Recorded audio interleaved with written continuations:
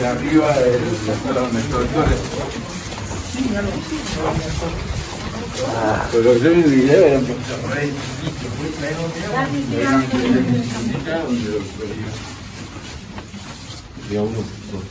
Okay.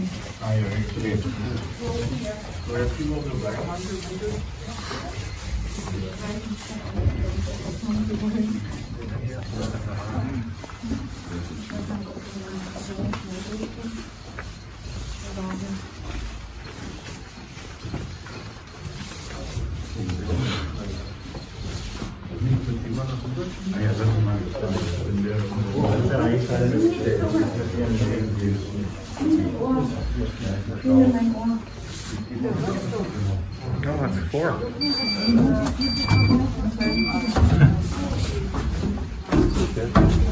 I didn't like that.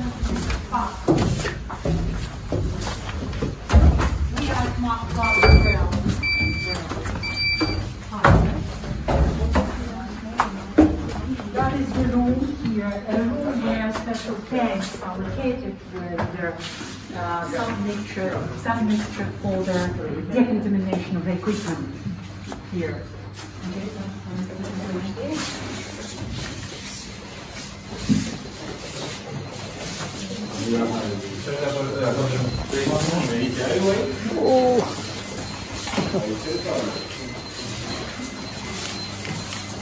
Mind your head here, mind your head.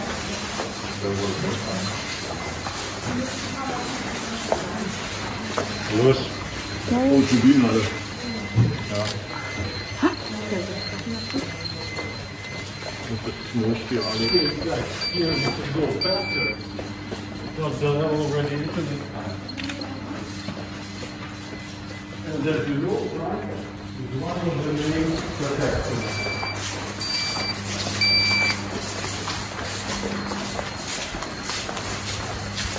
For a few minutes, we will do this memorial.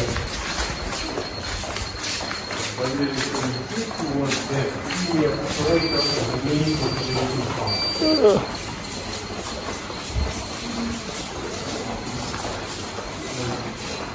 No, there was a purpose to the planning was never found.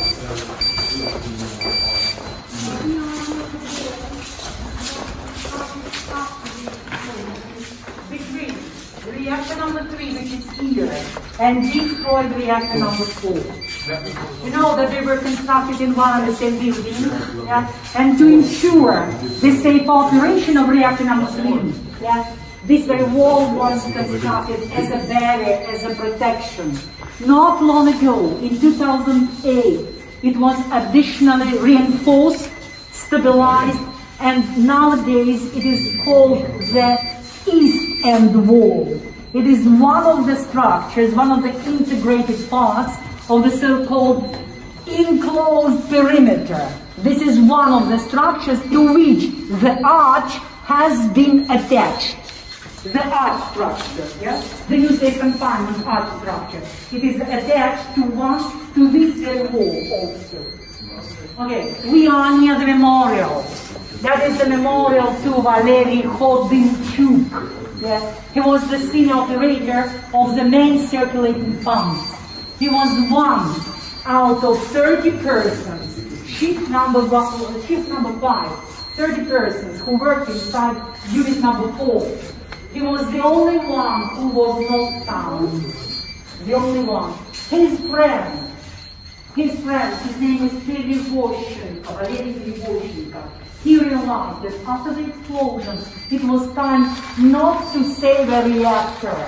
There was no reactor, it had been exploded. It was time to rescue people. He arranged a team, and they went to the area where the main circulating pumps were located, where Vladimir might be. Yeah. They looked for him. They spent 2 days looking for him. Each minute cost them life. Imagine. When they entered, they saw a mass of the destroyed systems, destroyed equipment, a complete darkness. Yeah, fragments of nuclear fuel, they were everywhere. Yeah. The levels of radiation, they were extremely high. From hundreds up to thousands. They spent 2 days. You see, the highest price which was paid, yeah, it was human life. This very memorial is not only a home, it's a memorial for all those who were the first. Yeah. On one hand, they were the first victims. On the other hand, they were the first heroes. They realized perfectly well where they were and in what environment they were. But they didn't leave their working places. They tried to do everything possible and impossible. In one of the documents, I found such a figure. The total damage which was caused by the Chernobyl disaster was estimated as 8 billion Soviet rubles. Billion. Then we found a dollar cost less than a ruble. So it was more than $8 billion. But the money price which was paid, it was $1. Nowadays it's a tradition. His relatives, his children, his widows, they have no any other place to come. They come. 120. It's a tradition. Yeah. In April, they are here to honor the memory of their father and brothers. Crazy, eh? By the way, here was the entrance to unit number 4, here. Later, before the accident, there was an entrance to unit number 4. That's why the levels are higher here. 120, man. 125. Oh. 130.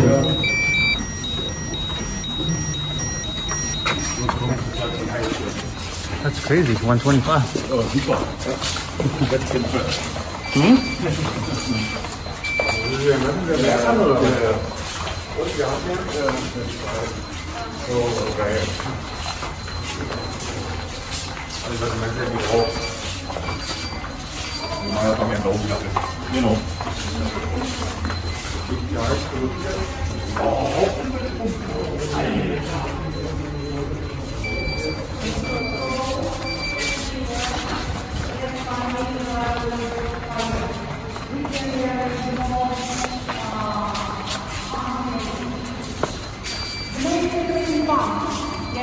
The same room of the ship was at the same room, but opposite. At this